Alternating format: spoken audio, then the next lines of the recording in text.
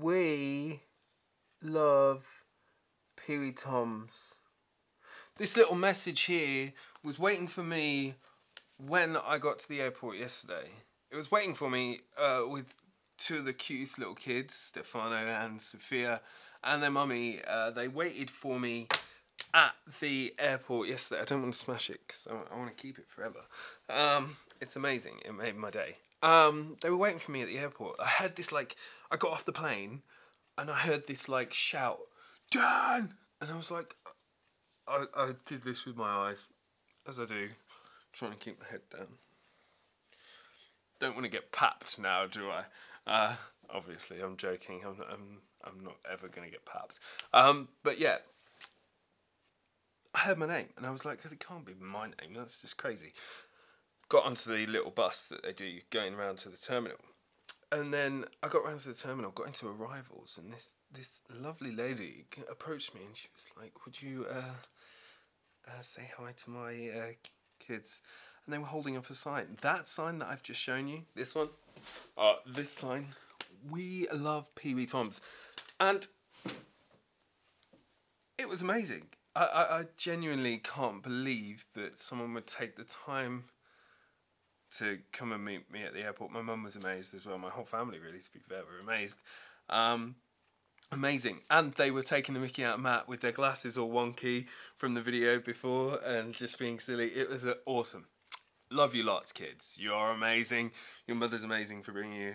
And thank you so much. You boosh. I've got your email address. I will sort you out, guys. It's amazing. But yeah, flipping heck, what's going on? Right, I'm back from Paris. I've got to go tomorrow to see the specialist at the Royal Marsden in London. I'm very, very sick. I've got new growth under my arm and in my back again. I've still got this whole issue with my neck, my eye and everything going wrong. I'm losing hearing quite rapidly. So everyone thinks I'm ignoring them, which is really funny because I'm like, what? Say what? Say what? And today I've been really fatigued. I keep sleeping. I need to sleep a lot.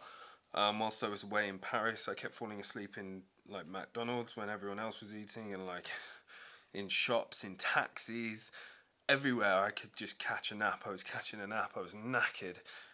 So fatigued, so just gone with the fairies, and it's just a shame really because my life has gone so far from what it used to be now.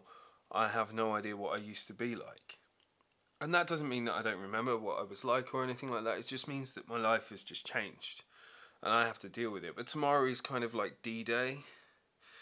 There is every chance that they could say that they won't do anything or don't know what to do, and that is a worry and a concern in itself. So I kind of need to work on coping mechanism, I guess, with that. So we need to know what's going on really first of all with that.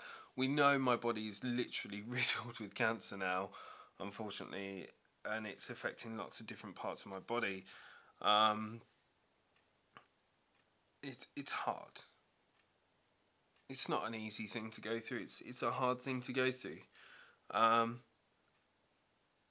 It's kind of like we know there's no options now, so I want to grab at anything that I can physically do, and I know that I've not got long left to live without intervention from something, and that's hard to handle. That's hard to stomach. That's actually making me feel like I'm going to vomit right now. But what can you do without... You've got to try everything, haven't you? You've got to have that don't give in, don't give up attitude. And you don't want to give in and you don't want to give up and you don't want to say no. But how much can the body physically take? And that's the problem now. How much of my body is left to take this, like, tough abuse of, like, the cancer, then treatment and all this other stuff? How much can my body take in this whole situation, and how far can we take it to try and fix it? So now it's kind of like we are all holding out to try and get some of these tumours out, which we know that get them out again. so as they can go and be tested again, DNA sequenced and everything, to see if we can target this thing properly. We're going to try and target it some other way to try and prolong my life, else I really won't. And this is like really, really crazy. I really won't have that much time left to do it. I've gone out of focus, I apologise. So it swings and roundabouts. It's just like really, really infuriating, worrying, concerning. It's obviously a worry for my mum and everyone, and that sucks. And yeah, it just sucks, really, to be honest. And I want to eat food, and I can't eat food because I feel sick. So yeah, I'm in London tomorrow anyway, so I'll do a crazy cool vlog, and I'll try not get arrested with my drone. Who knows, eh? Who knows? But I'll see you all tomorrow. Have a lovely day.